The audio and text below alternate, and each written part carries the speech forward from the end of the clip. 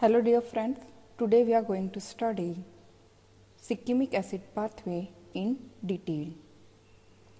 In earlier session, we studied what is Shikimic acid pathway, role and importance of Shikimic acid pathway. In today's lecture, we will see in detail that what are the steps, what are the different reactions that involved in this Shikimic acid pathway. What are the different enzymes that involved in this Shikimic acid pathway? Before to start with this lecture, let's go in brief about what is Shikimic acid pathway. Shikimic acid pathway is one of the metabolic pathway for biosynthesis of phenylpropane unit. It is present in the cell of bacteria, plant, fungi. Now, what are the different molecules or the metabolites that get synthesized by this pathway? So, the main unit that gets synthesized by this pathway, that is phenylpropane unit, or we can say phenylpropane derivative gets synthesized or biosynthesized by our Shikimic acid pathway. So, what is this phenylpropane derivative? This phenylpropane unit is the unit or the chemical structure that composes of one benzene ring and 3 carbon. That is, we can say C6C3 unit. One benzene ring attached with propane unit that contain 3 carbon.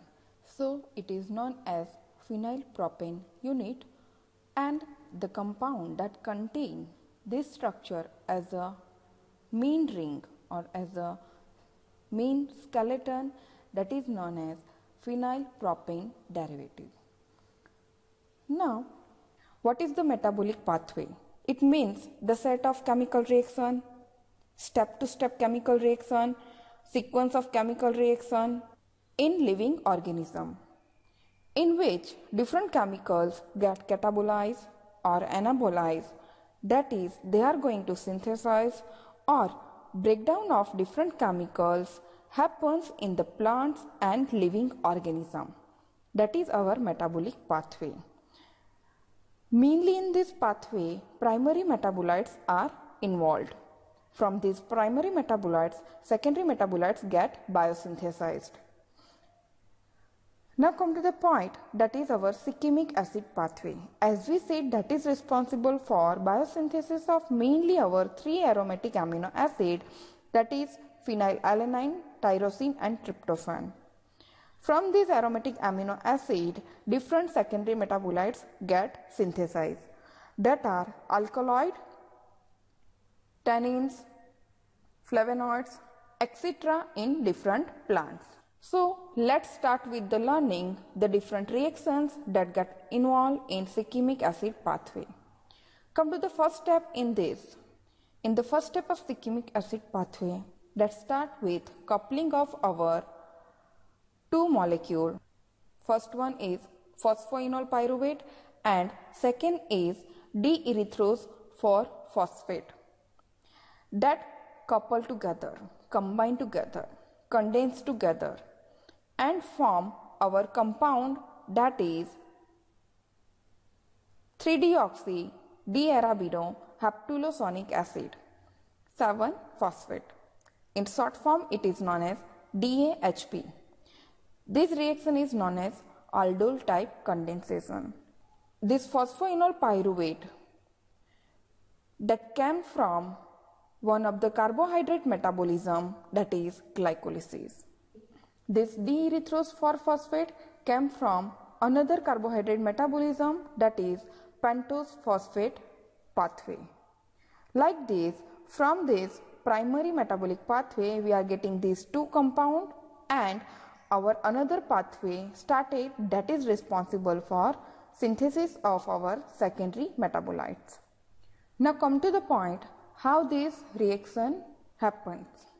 So here you can see in pink the structure of phosphoenol pyruvate and in blue the structure of our erythrose 4-phosphate. So during this condensation reaction, what happens? this CH2 group of our phosphoenol pyruvate that bind with the carbon of our erythrose 4-phosphate. Here it will bind carbon of our erythrose 4-phosphate and it will get converted into the group that is CHOH group over here. In this aldol condensation, CH2 group of our phosphoenol pyruvate bind with aldehyde group of our erythrose 4-phosphate. The group form is CHOH group at this carbon. This phosphate group will get released and this group get converted into keto group. Now come to the second step, that is cyclization of our DAHP. DAHP converted to cyclic form, that is known as 3-dehydroquinic acid. For this, enzyme involved is 3-dehydroquinase synthase. For this enzyme, the cofactor is NAD+ and copper. In this reaction, the ketonic group at this position get converted into hydroxyl group like this, and this CH2 group at the end of this our blue carbon get attached to this carbon number 2 and it will form this cyclic form. This phosphoric acid will get released and so 3-dehydroquinic acid get synthesized. Now come to the third step. This 3-dehydroquinic acid dehydrated in this and converted to 3-dehydroshikimic acid. Water molecule will get released. In this, on this carbon number 2, OH group will release in the form of water, and due to that here double bond will get formed. So that is our 3-dehydroshikimic acid. Come to the fourth step. In this 3-dehydroshikimic acid get converted to shikimic acid. Enzyme involved over here is Shikimate dehydrogenase. At carbon number 6, this ketonic group get converted to hydroxyl group. The coenzyme involved over here, that is our NADPH. It give hydrogen and so this ketonic group will get converted to hydroxyl group, and that is our shikimic acid. Come to the fifth step in this, that is shikimic acid get converted to shikimate 3-phosphate or shikimic acid 3-phosphate. So this is phosphorylation reaction, that is phosphate group will get attached to carbon number 3 and it form shikimate 3-phosphate, that is our shikimic acid 3-phosphate. The enzyme responsible for this, that is shikimate kinase. This phosphate group came from what? ATP, and this ATP get converted to ADP that will get released. Come to the sixth step in this. In this reaction, phosphoenol pyruvate get added or it get attached at carbon number 5 of shikimic acid 3-phosphate and it will form 5-enol pyruvyl shikimic acid 3-phosphate. In short form, it is known as EPSP. The enzyme involved for this reaction is EPSP synthase. During this reaction, water molecule will get released. Come to the next step, step number 7. In this step, from this phosphoenol pyruvyl shikimic acid 3-phosphate, phosphoric acid group will get released. This phosphoric acid will get released. So there is a breakdown of this bond, and here there will be the formation of bond. So here there will be the formation of double bond at carbon number 2 and 3.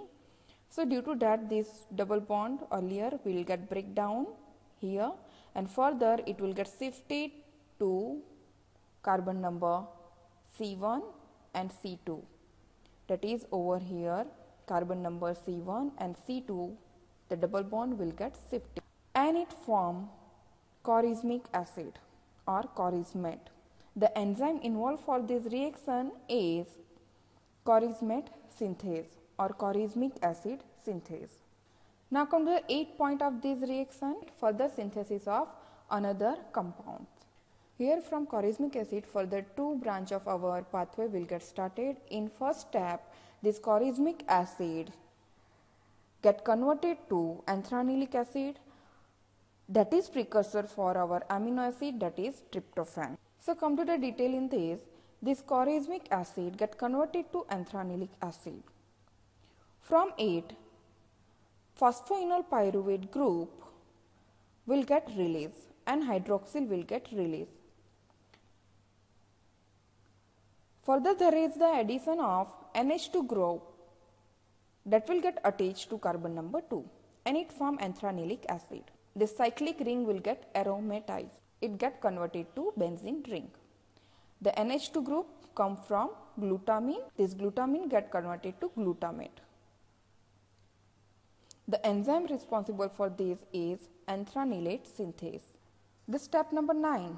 This anthranilic acid, that precursor for our tryptophan amino acid, undergo different chemical reactions and form our tryptophan. Anthranilic acid get converted to phosphoribosyl anthranilic acid. This phosphoribosyl pyrophosphate get attached to anthranilic acid and it will form phosphoribosyl anthranilic acid. At the end of this different step, at the indole ring structure, there will be the addition of or there will be the attachment of our another amino acid, that is serine, and water molecule will get released. So there will be the formation of one amino acid that contain indole ring structure, that is our tryptophan. The enzyme involved in this, that is tryptophan synthase. As we said, from Shikimic acid, two branch of our pathway started. One we had seen, that is synthesis of anthranilic acid and tryptophan from that. The another one is from Shikimic acid, the second pathway started with the formation of our prephenic acid with the presence of enzyme Shikimic mutase. This Shikimic acid converted to prephenic acid with the presence of enzyme Shikimic mutase. This enzyme, what it will do? This enzyme rearrange this structure of our Shikimic acid and form this prephenic acid. You can see the structure, the rearrangement. These our from this Shikimic acid, this group will get attached over here near in carbon number 1. So that is the rearrangement. So how this rearrangement happens? That is double bond at CH2, this carbon will get attached to this carbon at carboxylic acid group and this bond will get break. So over here there is the formation of double bond due to breaking of that double bond. So here there is the formation of double bond and synthesis of prephenic acid in the presence of enzyme Shikimic mutase, that is structure rearrangement happens over here. Now come to the next step, that is our 10th step. The next, from this prephenic acid also further we have two branching of pathway. From this prephenic acid our tyrosine and phenylalanine amino acid will get synthesized. So come to the step number 11, that is decarboxylation and dehydration of prephenic acid to form phenyl pyruvic acid or phenyl pyruvate in the presence of enzyme prephenic dehydratase. This carboxylic acid group release in the form of CO2 and this hydroxyl group release in the form of water. This ring will get aromatized and form aromatic ring, our benzene ring, and it form phenyl pyruvate or phenyl pyruvic acid. From this phenyl pyruvic acid, reductive transamination happens. in the presence of enzyme aminotransferase. NH2 group is added over here in this, and that came from glutamate. The enzyme involved is aminotransferase. Amino group come from the glutamate. It will get attached to the carbon and it form our important amino acid phenylalanine. So reductive transamination happens. This glutamate will get converted to alpha ketoglutarate. Now come to the next step, that is step number 13. Prephenic acid undergo decarboxylation and dehydrogenation, removal of hydrogen and carbon dioxide. So this COH group in the form of CO2 and one hydrogen will get removed to form 4-hydroxyphenylpyruvic acid. In this, dehydrogenation means hydrogen molecule release out, so ring get converted to aromatic ring, benzene ring. The coenzyme required for this, that is NAD+, that is get converted into NADH, and the enzyme required for this is prephenate dehydrogenase, and it form 4-hydroxyphenylpyruvic acid or para-hydroxyphenylpyruvic acid we can say. This reaction is known as oxidative decarboxylation. Now come to the step number 14, last step of our reaction. From this para-hydroxyphenylpyruvic acid, reductive transamination reaction happens and tyrosine will get formed. That is, amino group will get attached to carbon that came from glutamate. Glutamate get converted to alpha ketoglutarate. The enzyme responsible, that is aminotransferase, and it form tyrosine. This phenylalanine and tyrosine, that is we can say C6 benzene ring over here both, and 1, 2, 3 carbon over here in tyrosine, 1, 2, 3 carbon in phenylalanine, so that is propane unit. So that is C6 unit or phenylpropane derivatives will get synthesized from this our amino acid or from this Shikimic acid pathway. So what are the different metabolites get synthesized from this phenylpropane unit? That is tannins, lignan, that is tannin, lignin, coumarin, cinnamic acid. We can say this phenylalanine, tyrosine and tryptophan, that are the very much important building blocks for our synthesis of different secondary metabolites, mainly alkaloids. And different intermediate of this metabolic pathway is also responsible for synthesis of different secondary metabolites. The example is this DAHP further undergo different reaction and is responsible for synthesis of very important gallic acid. This choriamic acid is also responsible for synthesis of para-aminobenzoic acid, that is PABA, a part of folic acid. So thank you everyone for listening my video.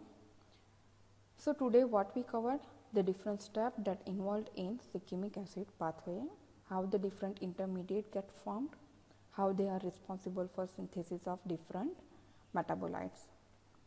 Thank you everyone for listening my video, for watching my video. Thank you so much.